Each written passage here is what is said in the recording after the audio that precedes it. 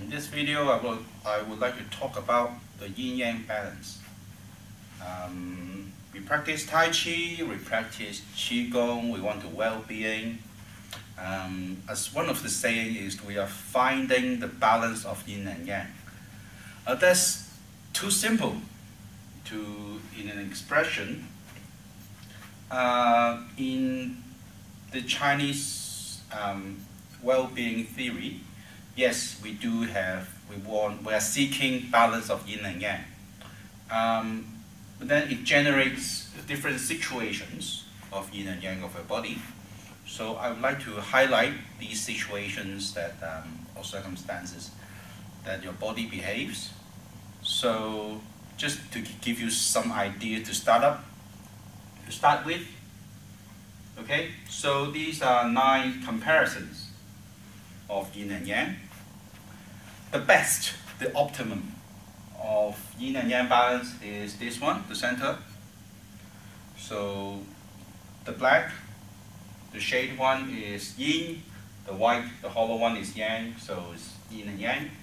The red line represents the optimum level, so it's the best balance of yin and yang.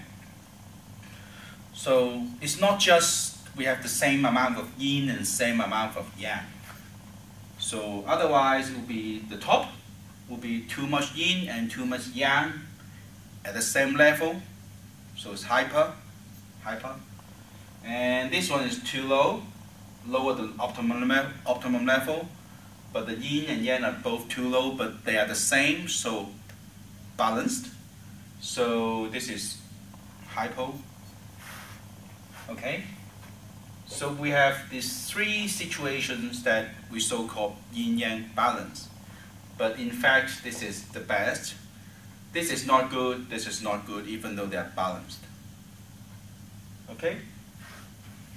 On the left, we have 3 situations that the yin is more than yang.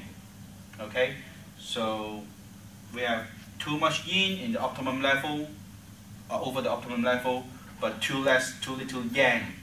So the yang is below the optimum level. This one, the yin more than above the optimum level, the yang is at just right. But so you have too much yin. And this one, too much yin, too little yang. This one, the yin is at the optimum level, but you have too little yang. Okay? So vice versa on over this side. That we have too much yang and too little yin. Too much yang, optimum level of yin. Optimum level of yang and too little yin. So to seek your balance, the first is to find out what is the current situation of your body. Okay, whether you are too much yin, too much yang, or you feel like you are balanced, and are you actually too much yin and yang, or too little yin and yang, or is your yang is good, your yin is not good, or vice versa, yin is good, the yang is not good. Okay, this video, the idea of this video to give you the concept of yin and yang balanced. Okay, it's not just okay. I want to yin and yang balance. You have to find out whether you have too much yin, too little yin, too much yang, too little yang, or yang. Okay, in Mandarins, in Cantonese it's yang yang, so it's pronounced different. But nowadays it's all yin and yang, so I just say it in Mandarin, 普通话. So you have to define yourself whether you are which of these 9 situations that you are, and then try to fix it. You know, if you under this situation you are too much yin, too little yang, you want to cut down your yin, but also you want to bring up a yang. Yeah, if you bring in too much yin, but you have not increasing your yang, you fall into this category. You are looking to getting balance, but you have not enough yang. Okay, this one simple. Try to just cut down the yin, and this one is try to bring up the yang. vice versa. So you have to find out what happens to you and to seek the approach to get balanced. So these are the, say, 9 situations or different combinations of yin and yang. So our goal is to go to this, the optimum level of both yin and yang. So we are going this way, this way, this way, okay, or to the center, instead of from this one and shoot to this one, all right, and this one shoot to this one, or this one, say, if you are in this situation, you are too much yin and too little yang, and you want to break, the optimum level is yang, it's good, but the yin is too much yin. Instead of cutting the yin, you bring up more yang, then you overshoot, you go hyper, all right?